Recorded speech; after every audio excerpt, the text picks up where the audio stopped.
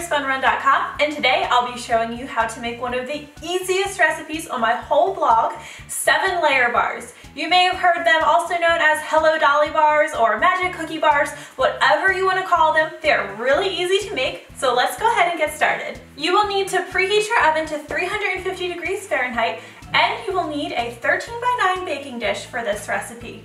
We'll start by making the crust. To do this, you're going to combine 1½ cups of graham cracker crumbs and 1/2 cup of melted butter in a bowl, and use a fork to stir these together. Now go ahead and press this graham cracker crust into the bottom of your 13x9 pan. After patting the graham cracker crust down with a spoon, I like to use the clean bottom of a measuring cup to evenly stamp down the crust. Now we will layer this crust with 1 cup of semi-sweet chocolate chips, 1 cup of butterscotch chips, and 1 cup of chopped walnuts. Go ahead and drizzle everything with 14 ounces of sweetened condensed milk, and then top everything off with 1½ cups of sweetened shredded coconut. Alright, now we will bake these 7-layer bars in our 350 degree oven for 20 to 25 minutes.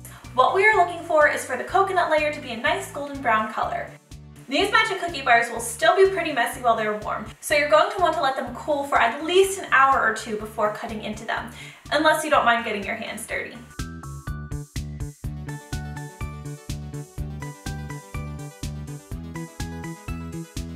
And that is how you make 7-layer bars. We have our graham cracker crust, our chocolate chips, our butterscotch chips, our walnuts, our sweetened condensed milk layer, and of course our nicely toasted coconut. I think you guys are going to love this recipe, so I hope you try it out and let me know what you think. Thanks so much for watching, and I'll see you next time.